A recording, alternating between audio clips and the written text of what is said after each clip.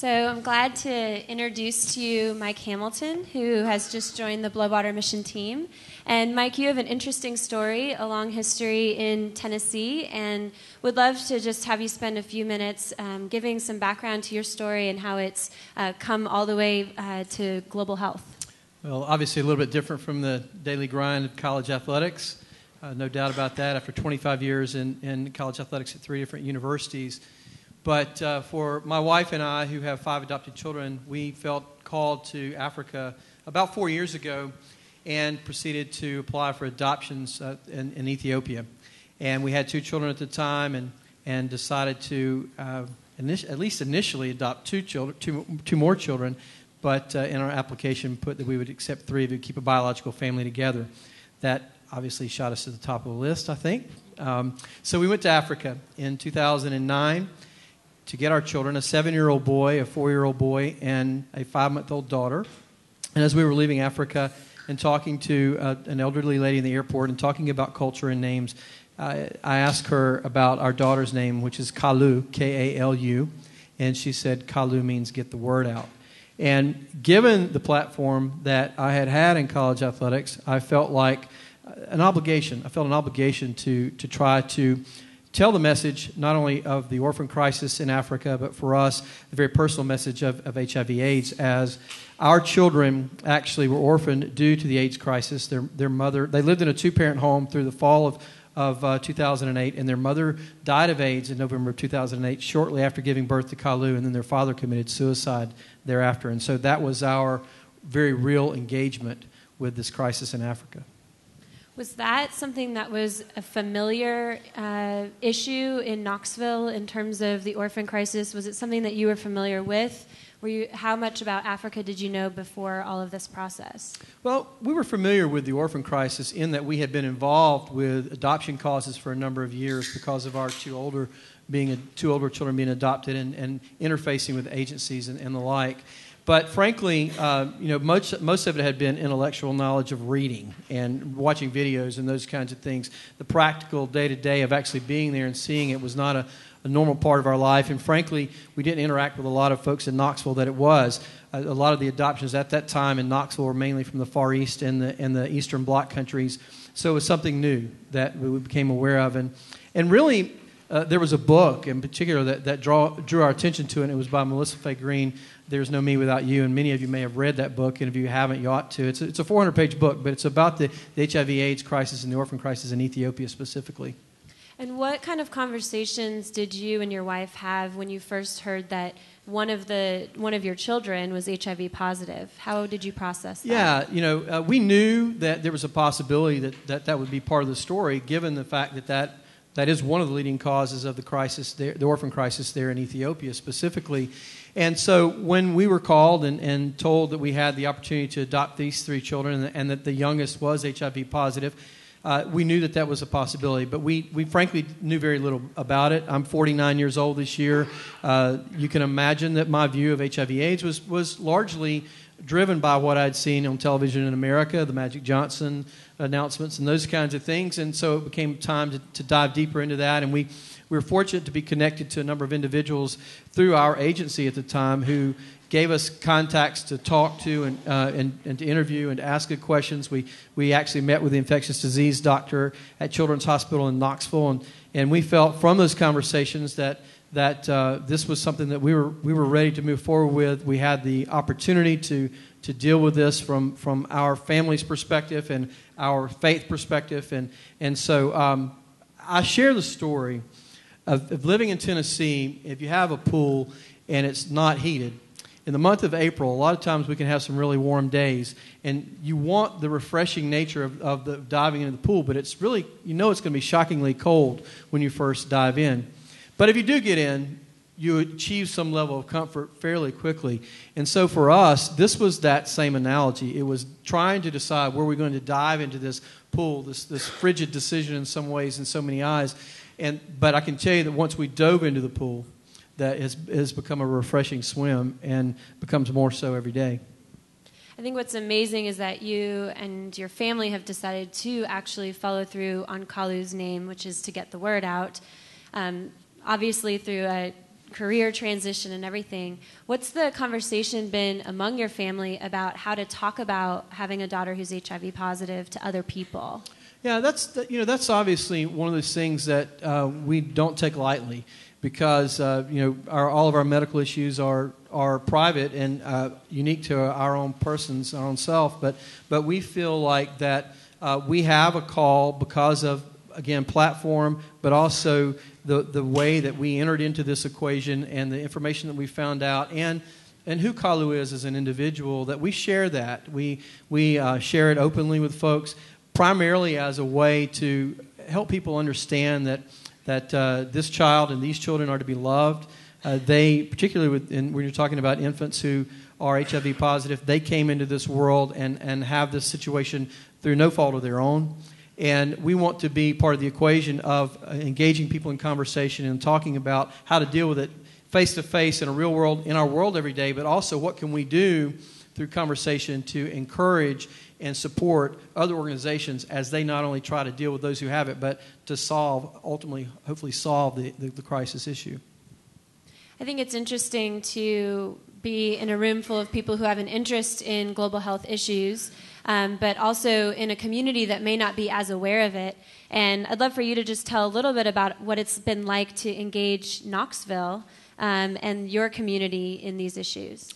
Well, it's been fun in a lot of ways, because I don't say that I'm some kind of shock jock or anything like that, but I've had the opportunity to say, here's our story of our children, and they are AIDS orphans, and our youngest is HIV positive, and we see that we've had an opportunity to educate the folks that we've been around in that, and you know full well, we established a foundation when we returned from Africa called the Kalu Grace Foundation. Grace is the middle name of our oldest daughter, and it's dedicated to causes of adoption issues in America and worldwide, and orphan crisis issues worldwide, and started a fundraiser in Knoxville with the thought process that we would intentionally talk about these issues with Knoxvillians, and very publicly so, both in newspaper and print media and those kinds of things. And we were fortunate enough to have an ABC crew go with us to Africa with Bloodwater last year, and they documented that over a full week's time. And I think it brought attention not only to the HIV/AIDS crisis in Africa, but to the water crisis as well. And there are more people today that know about that because of the avenue that we had been given there. And it seems like, fast forward now, you're here with Bloodwater Mission since November. You were serving as a board member before that, but now full-time in it. What has the experience been like fundraising for something that's 6,000 miles away versus for the University of Tennessee? No different. No, I think that, my background actually was in development, and what I would tell you from those years of experience is that people want to be associated with the opportunity to make an impact. And they want to be associated with an opportunity to have change, to affect change. They want to be associated with people. They want to have relationships. And so my job at University of Tennessee as it related to development was to talk about that and engage people in conversation and in relationship with the opportunity to transform lives or transform a campus or transform an athletic program. So my job here is much the same, but also some differences in that we're now trying to engage people in this conversation about a world that's 6,000 miles away that maybe you don't hear about or talk about every day. How do we bring that message home to them and establish a relationship and deliver the message to them in such a way that they want to engage and be a part of it? And we're so blessed in America, and I think, and I'll say this the wrong way, Jen, and you can correct me, but Bono said it's a longitude and latitude issue. We're blessed to live where we live and to be born where we lived, and others perhaps weren't as fortunate in that regard. So what are we going to do? We're going to sit idly by and just watch it on television or read the articles and do nothing, or are we going to act? And one of our concepts with Bloodwater is it's changing the concept of neighbor. I believe that charity and neighbor does not end at the city limits anymore. It doesn't end at your neighborhood. We're a worldwide society now with the technology that we've been given. And so as it relates to development, what we're trying to do is call on those folks that we know that trust in us and build relationships and tell a message that has been already well documented in some ways. And for Bloodwater in particular, we have substance that we can show them of our actions that are occurring with our partners and friends in Africa, and ask them to walk alongside of us. And that you can truly make a difference for, relatively speaking, based upon American dollars, pennies on the dollar, so to speak. I want to go back to, I guess it was about a year ago when we traveled to Africa together. What did you see that you would love to share with people here that made an impact on you?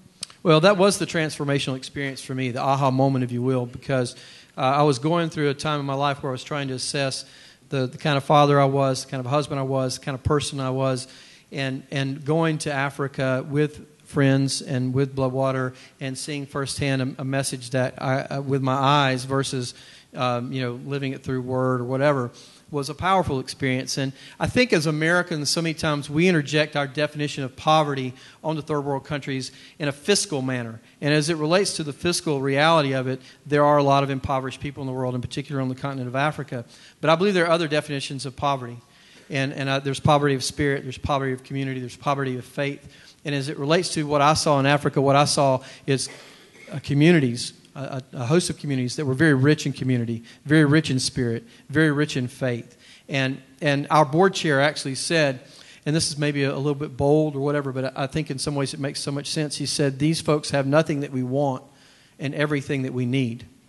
And so I returned to the real world, so to speak, in the American sense of the equation, and couldn't equate it with my world today, and felt like I had to do something different. We had to do something different. And frankly, at the time, it was more of a, how do we dive deeper in trying to raise money for Bloodwater or other like-minded organizations? How do we tell the story well? And then, obviously, that led ultimately to me being here today. So what are the basic responsibilities with your new position at Bloodwater, and how are you spending your days? I think you would have me say that I'm supposed to help provide clean water for 325 million Africans and help solve the AIDS crisis. By 2012, end by of 2012. 2012, yeah. So my role as president of U.S. operations is much like what we're doing here now, and that's making sure that we get the message out about the issues that are there, that all of you, by being here alone, have obviously knowledge of and interest in. How do we tell that story well? How do we get the message out more? And frankly, from our perspective, how do we tell Bloodwater's story well? Because it is an organization that has capacity and sustainable work going on there. And then to raise the funds to allow us to do the things that we're trying to do in a grassroots way, so that our folks that walk alongside of us know that $1 matters and $100,000 matter, and everywhere in between, or more. Yeah. So that's what we're trying to do.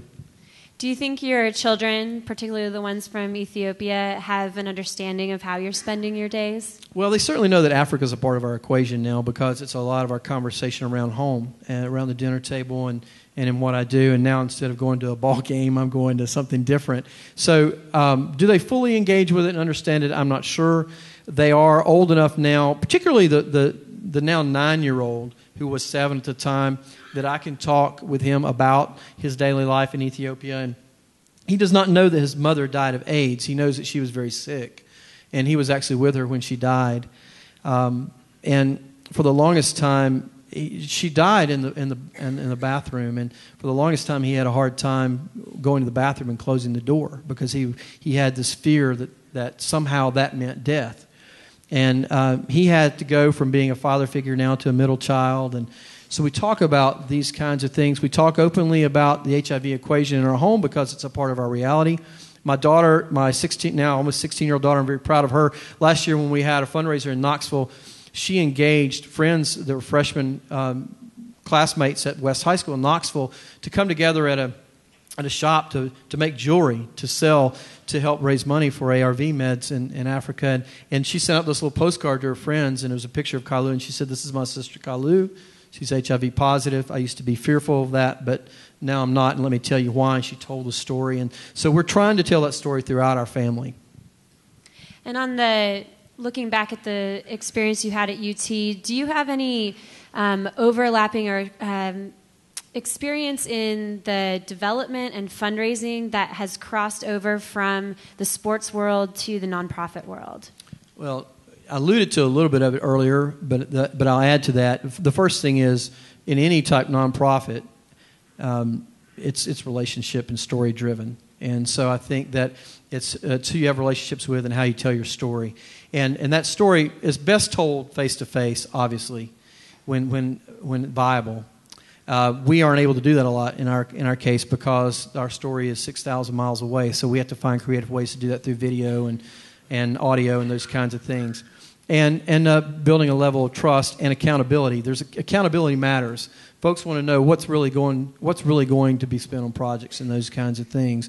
So that's important. And then as it relates to the comparative, I think that in so much of our time, as it relates to being a fan of an athletic program, whether it's professional or college, is about the wins and losses. And what I can tell you from being on the inside and having been a part of the lives of many thousands of young men and women over the last 25 years, the real story is about the transformation of lives that being in a university has allowed those individuals to go through. And so our story now, as it relates to what I'm doing today, is again about transformation. It's about transformation in the community, and it's about the transformation of individuals within that community. And sometimes it's about life transformation, and as you know, many times it's about actually saving of those lives. And so that's the comparative that I like to go to. And then the last thing I would say as it relates to the work then and the work now is I'm about competition. And you know, I'm about numbers, and I believe that in this sense, we have a battle that can be fought, that as Americans that we can have a great effect on and help to change. We should not go into this lightly. We should not go into it as Americans trying to impose ourselves on these issues. We should go in partnership, hand in hand, gently and humbly working alongside our friends to try to reduce these numbers and hopefully eventually eradicate this crisis. And so that's where the competition element comes in for me in my transition from athletics to now global health. And it's a competitive market out there in terms of trying to raise money and the amount of nonprofits that are out there. What have you seen in that, making the transition, just in terms of the competition for dollars? Well, 10 years ago, there were 600,000 501c3s in America. Now there are 1.6 million nonprofits in America. So the competition is very strong. And so back to what I said in the previous answer, the accountability is critical. I think that it's fairly easy to get a 501c3 license and a charter. And I think that we as donors, I'm going to put on the other hat for a moment. And as donors, we need to ask the questions about accountability and being able to see the actual productivity and the change that occurs from that. And that's in the end, going back to what makes it roll. It's about people being able to feel like they're part of change and transformation. I think that's the critical factor. You've had a lot of coverage lately in Sports Illustrated, the Tennessean, ESPN. How do you think that the sports world is reacting to the pretty dramatic and significant career shift that you made? With intrigue and question. It is a radical change compared to some who have left athletics. I think that's good. It gives us an opportunity to tell a story. It's interesting the number of people that are in my age range, the 45 to 52 age range, who typically are in some type of leadership role, either with for-profits, nonprofits, who have called me or reached out to me and said, tell me your story and why you're doing this. And because those of us who are in that age range arrive in life at some point where we start questioning our own significance. And I think men want respect. And so what I found is an opportunity to speak into people's lives. I'm a broken soul. We all are, right? And so I can tell my story from a perspective of how it has changed my life, and hope that there will be others that want to come along in that story, whether it's actually doing it or going alongside of us to see it or donating to it. There's a place for everybody. I did a video a couple of months ago for someone, and we were talking about our story, and I said, a lot of people look at it and they say, 5 adopted children. I have no interest in that. I have no interest in 5 adopted. I have no interest in adopting 3 children from Africa. I have no interest in adopting an HIV positive child. And so my challenge in that video was, what's your Ethiopia? What's your Ethiopia? It doesn't have to be adopting 5 children. It doesn't have to be going to Africa. But I believe we're all called in mankind to try to serve our fellow man. And so whether it's on our street or globally, we need to challenge ourselves to ask what that is. And so if by being in Sports Illustrated and ESPN and the Tennessean and yada, yada, yada, yada, yada, can help bring attention to that, then I'm willing to serve as a vehicle for that. That's great. Thank you.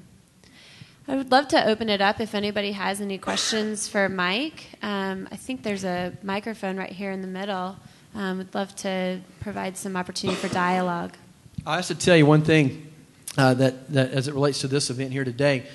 I had not actually started working full time, and Jena brought me over to a global health event with some physicians. They were having a discussion about AIDS research, and it was a physician from the University of North Carolina.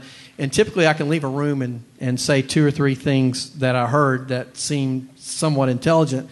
And I left that day, and the only thing I could blurt out was, there are smart people working on this, and they seem to be making progress. So the irony of me actually being here and speaking in this forum is not lost at all. If you have any technical questions, she's the one that needs to answer. I'm still new.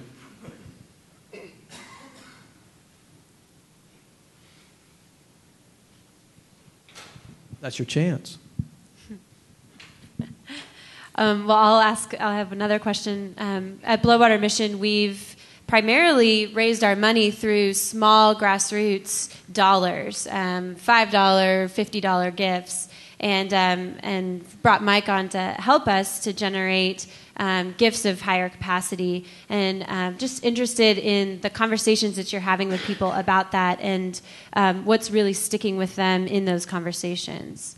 Well, I believe it is this sense, and again, you've got to remember, a lot of the calls that I'm having right now are folks who are somewhat in my peer group, and so they are asking about their significance in this whole story that we're weaving in the world, and even though the economy has not been good, and some folks are not in maybe the same place to give that they were a year ago, or 3 years ago, or 5 years ago. I believe that, at least in the conversations I'm having, they're interested in hearing the story. And while some may not actually participate, they have heard the story, and then they can spread it to the next person. And the connectivity has been the thing that's been encouraging to me of the conversations that we've been able to have. And we're a national organization. Our donor base is from all 50 states and Canadian provinces and the District of Columbia, other countries. And right now, frankly, I've spent most of my time in Middle Tennessee because we're trying to not only extend our brand in Middle Tennessee, but also we believe that there are folks that would be interested in our story here in Middle Tennessee. And as we've gone over the last couple months to Los Angeles and to Washington, D.C., there is equal interest in what we're doing in those other places as well. But the encouraging thing to me has been the interest here in Nashville. And part of that is, part of it may be that we have a very strong healthcare community in this city. Part of it may be that there's a very strong faith component to being in Middle Tennessee. But I think that in general, because we are living in a worldwide society, as I referenced earlier, that is spurring people to ask broader questions beyond Davidson County and Williamson County. And that's a good thing in the end. And we're going to keep trying to tell that story. On the Nashville focus, it's interesting. The other thing that's really strong here is the artist community, and that's been a new introduction for you, going from the athletic community to the artist community. Tell me a little bit about how that's been for you. Yeah, this morning I took off my skinny jeans, t-shirt that fit too small, and shaved my goatee, toned my hair down a little bit. Here I am. No, it has been interesting, but man, what a wonderful group of folks, and artists are deep thinkers, and so. Particularly as it relates to our work at Bloodwater, their desire to be engaged and to help us tell the story. Again, storytelling is so important to what we're trying to do. I think will be really interesting. And we're blessed to be in Nashville where we have that connection, and that's actually an asset. We're back to talking about development for a moment. I think you actually use your assets that you have available to you. And for us at Bloodwater, one of those assets is clearly the engagement with the artist community. And not just musicians, but also authors and others, and because of the ability to tell the story. One more question just around the conversations that you're having on HIV. What are the misconceptions that you are getting from your conversations with people that you would love to help change and modify in people's understanding? 2 comments on that. Well, the first is that I think that we're not having enough conversation about it. I think in America we've somewhat set it on the shelf because it's been dealt with in so many ways as an issue that can be addressed through proper care clinical treatment and ARVs and those kind of things. It's not a part of the daily discussion in America as much, number one. But then the second part, as it relates to the ignorance of dealing with it, there is still, and that's a bold term, but there is still a tremendous amount of ignorance in dealing with it. And though my wife and I have not encountered as much of that personally with our children, our child who is HIV positive yet, I do have a friend here in our community who has an HIV positive child who has encountered that, this fear of even touching this child. And that's really bizarre to me in 2012 that someone thinks that they can't touch a child who's HIV positive. You know, the transmission, the education about transmission, what really has to take place for transmission, I think, is a message that we need to continue to get out. And I think we need to help tell the story of what's happening. Africa, the story in Africa is the same but different. In Africa, at least as I sense it, and again, my knowledge on this is very small at this point, is there's this stigma related to it that's not necessarily morality driven. In America, we try to drive it to a morality issue. And while that is part of the discussion in Africa, it's not solely that, but yet there's this fear and stigma around it. And so education is key, and we educate through conversation.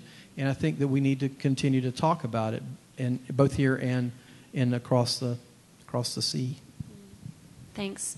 Well, I'm going to take our last opportunity for our own platform for Bloodwater. If people are interested in participating in Bloodwater Mission, how could they do that? Well, funny you should ask. Okay, so here's a really good opportunity. We have this 40 Days campaign that just started yesterday where people actually give up their beverage of choice that they consume every day, and in lieu of that, donate the funds for water in Africa over the next 40 days. And we've got an associated journal with that to help you think through this process. But bloodwatermission.com is the best place to go. I do think that we do a pretty good job of telling story by video. And when you see the friends that we're operating with, I think you'll be drawn into that equation. And to keep in mind that $1 will provide clean water for someone in Africa for a year.